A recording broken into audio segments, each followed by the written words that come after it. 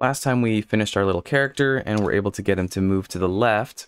As you can see here, we hit the left key and he moves, and he stops at the edge of the screen, but none of the other keys work. So let's finish setting up that functionality. So first thing I want to do is get a way for our character to flip around. So when we hit the left key, as you could see just a second ago, he wasn't turning to the left. So this is where self.direction will come in handy. And as we defined earlier, 1 means that he's facing to the right, and 0 means that he's facing to the left. So when we press the left key, obviously we want to set the direction to be to the left. And then I also want to set up a condition here where we have self.direction equal to 1. So if he's facing already to the right, we're going to set the step count to 0. So that means if he's facing to the right, but we just press the left key, we're going to the left. So I don't want to be in the middle of a walk cycle. I just want to go ahead and start the walk cycle all over and go from there. So we also need to add to our step count so that later when we make that walk cycle, we have a way to choose different frames. All right, so that's looking good. Now, we've got the direction set up here, but this doesn't actually do anything to flip the image. So the way we're going to do that is down here in the Draw Hero section. And this one is going to need another if statement. So we take if hero.direction is 0. So normally when we spawn the hero character, he's already facing to the right. And we're just going to set this one to be if he's facing left, right? Remember, 0 means that the hero is facing left. If he's already facing left, then we want to flip it. So we're going to take the current hero sprite that we passed into this function, sprite, take that and then use pygame.transform.flip. So transform is the module that has all of your scaling, your position, anything to change position or flipping the sprite. That's where all of those functions are going to be. So for the flip function, you're going to take the current hero sprite and then pass 2 Boolean values. The first one is for the x-axis, the next one is for the y-axis. So we want to just flip him to the left, so that's on the x-axis horizontally. So we'll set true there, but we don't want to flip him upside down, so we're going to set false right there. Now, if we run it again, we can see if this is working or not. So I press left, and there we go. He's facing to the left. But we still have to fix all of our other keys. So let's go take care of that. The left key function here is going to be really similar to the right one. So I'm just going to select everything, do Shift Alt and down to copy the whole thing. And we're going to change a few things here. First, we're going to change the key. So we're using the right key. And then we're also changing this part of the rectangle. So we're going to say that if the right side of the rectangle reaches all the way to the right edge of the screen, which is the width of our window, then we can run some of these things. And this one, we also have to flip this around. So if he's facing the other direction, if he's facing left and we press the right key, then we're going to restart the step count cycle. And we're hitting the right key, so he needs to be facing to the right. And when we move him to the right, we don't want a negative value, right? That brings us closer to 0. We're going to be giving him a positive value, and that should take care of all of that stuff right there. And we'll want to make sure that I actually have this closing bracket there. So let's give this another test and see if both left and right keys are working. So the left one works, and the right one also works, and he flips the right way. So we can move on to the up and down keys. Let's start off with the up key. So if the rectangle, if self.rect.top is greater than 0 and the press key is K up, then we want him to move. And this makes sure that he doesn't get to the top and go out of bounds. So there we go, we have that. And then we're going to move the rectangle. So move IP, and it's moving up, which is closer to a 0 value in Y. So we're going in a negative direction, so base speed. So negative base speed, and we also want to continue the step count. So we'll add 1 to the step count. So self.stepCount plus equals 1. This function is also very similar to the one for the down key. So we select everything, Shift Alt down, and that'll copy everything for us there. Let me make this a little bit bigger. It's easier to see.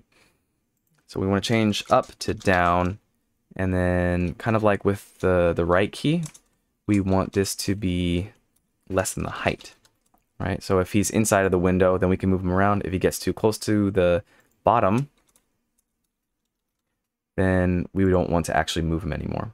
So this is going to be a positive value now, but this one will be kept as the same. And then one last thing, I'm going to set up something for our walk cycle. So we're going to take if self.stepCount is greater than or equal to 59, then we're going to reset self.stepCount.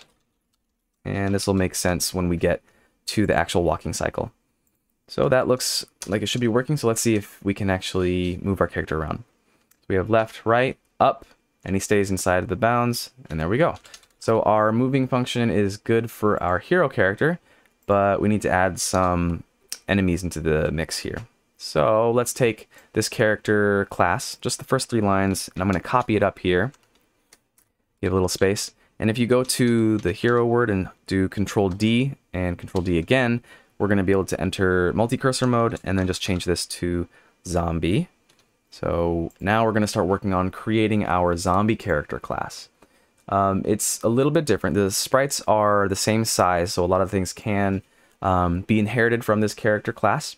But the first thing that's different is the rectangle, right? With the character, we spawn him in the center of the screen, but this one, we just want to spawn him randomly somewhere else. So we'll do self.rect equals self.surface, and then get rectangle.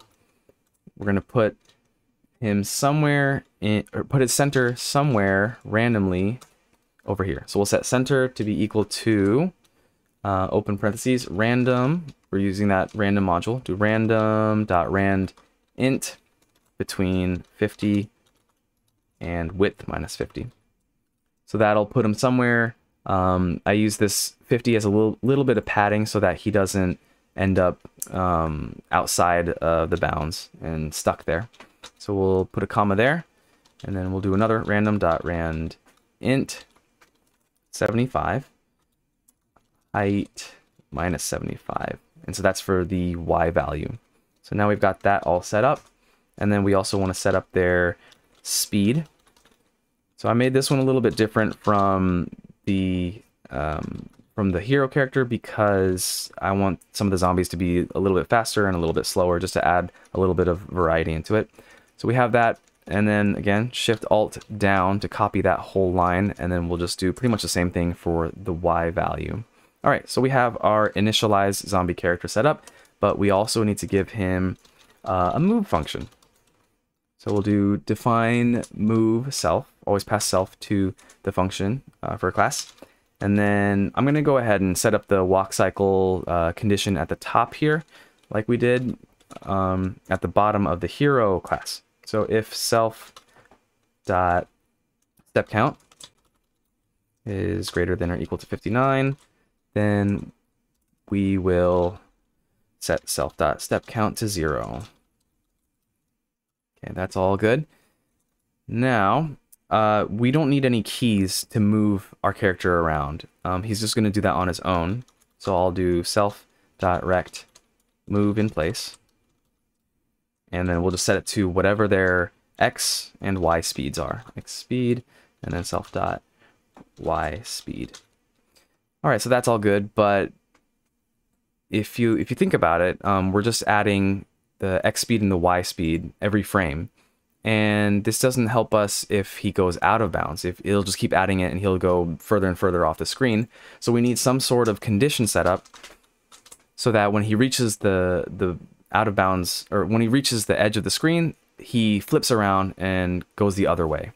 So if the self.rect.right, which means if the right side of our character is greater than width of the screen, right? If he's outside, if he's all the way to the right, or if the left side is less than 0, so that means if the right side of our character is outside of the screen or the left side of our character is outside of the screen, we want to flip them around.